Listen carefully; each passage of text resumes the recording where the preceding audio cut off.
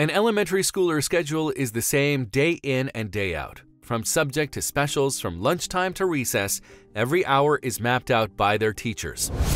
But one day, something special happened for third grader Christina Zamora during her lunchtime, and the unexpected moment caused her to burst into tears. Also, if you have not done so already, please subscribe to our channel and click that notification bell to get inspired by these real-life stories every day.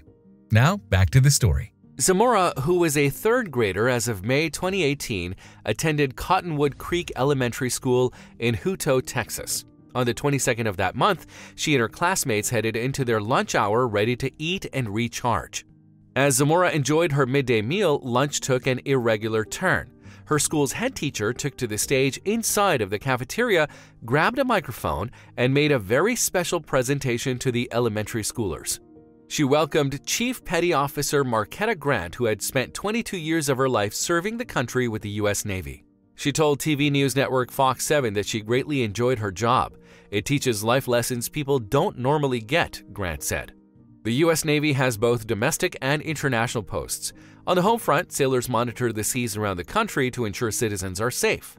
Abroad, Navy ships protect or work in support of allies in the Atlantic, Pacific, and Indian Oceans, as well as in the Arabian Gulf.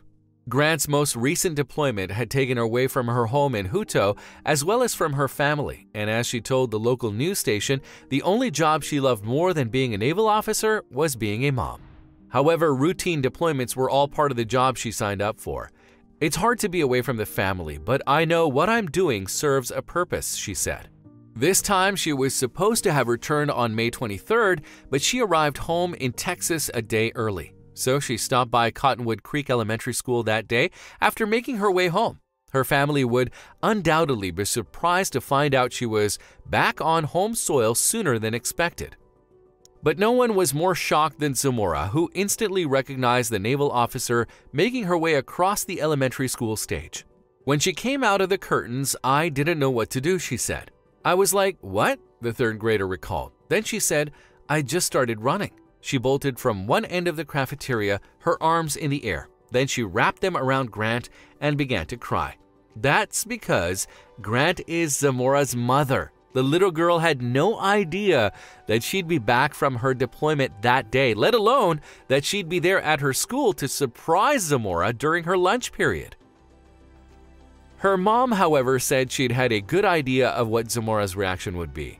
I know my baby so well. I just knew she would cry and the arms would fly up. I anticipated it, Grant said after their poignant reunion. The whole school watched and cheered as they hugged. Then the rest of Grant's family appeared, her husband, her younger daughter, and a son, all of whom looked elated to see their matriarch back in Texas.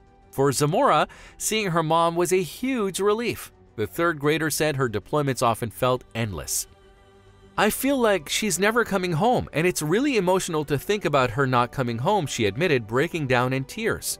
Her mother and other members of the Navy do indeed spend long stretches away from home. Deployments typically last for at least 6 months, but sometimes longer. Officers are sent to ports or bases around the globe, or they spend their deployments at sea. To get through her time away, Grant kept her husband and children in mind at all times. The whole time you're out there, you always think, I have to do my best because I have to get home to my family, she said. Soon though, Grant's time overseas will be at an end. She came home on May 22, 2018, and she had 2 weeks to spend with the family she loved so much. Then she was due to head out for her last posting abroad.